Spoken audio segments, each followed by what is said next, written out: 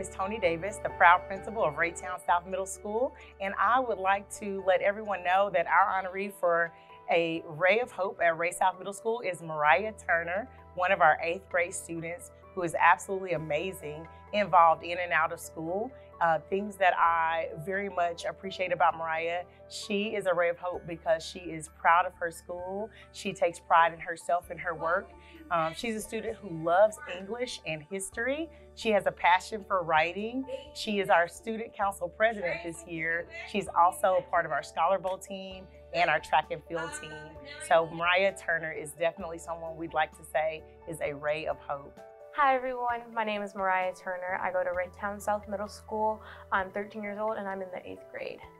So about a year ago, I had a vision with my mother that I wanted to write a book, and I was lucky enough to find someone to illustrate my book who also came from the same background as me, who also had a brother with autism.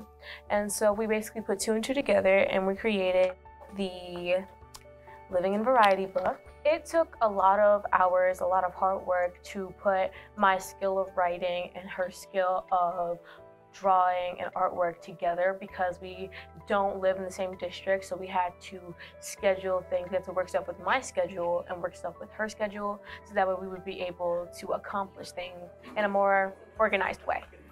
This book, Living in Variety, is about the differences that we live around in our community and how it's okay to be different. In fact, different is actually not good, but great.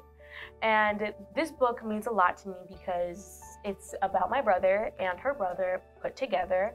And so it just holds a special place in my heart because it's about someone that I'm especially connected to. I just want everyone to know that it's okay to be different. You shouldn't hide your differences just because of the people around you.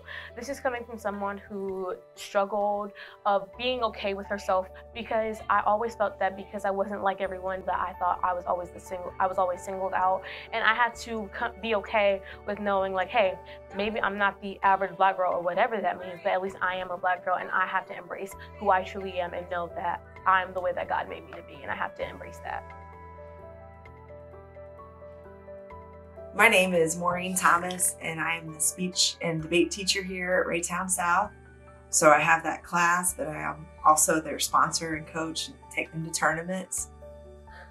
I think that DeTravion Wallace is a ray of hope because they put effort and energy into giving the world a message that the entire community needed and that they see and they are celebrating.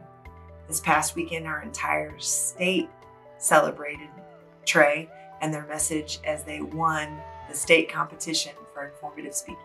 And this is so exciting for a number of reasons. First and foremost, in speech and debate, students have the opportunity to really tell the world what they think. And Trey chose to talk about Black hair. And there's some ignorance about Black hair. There's some history about Black hair in our racist past. And Trey handles all of it. Talked about appropriation, talked about how they've been treated with their hair, and they teach people, but they also get a laugh out of them. They inspire people, and not only other students, but coaches from around the area have been talking about, who is this kid? What is this? This is awesome. And so Trey began to think about this moment last spring. We always start to at least talk about what's going to happen the year after. And as a junior, Trey came up with the idea to talk about Black hair.